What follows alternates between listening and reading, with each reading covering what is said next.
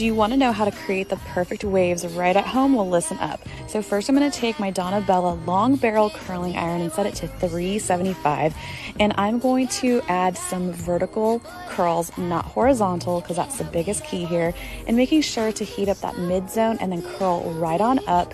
And when I release, I'm just going to twirl the iron right on out and pull through those ends, smoothing them out.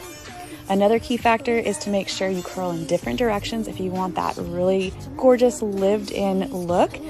And this iron is perfect for anybody that has super long locks. Let me know if you try this technique in the comments down below.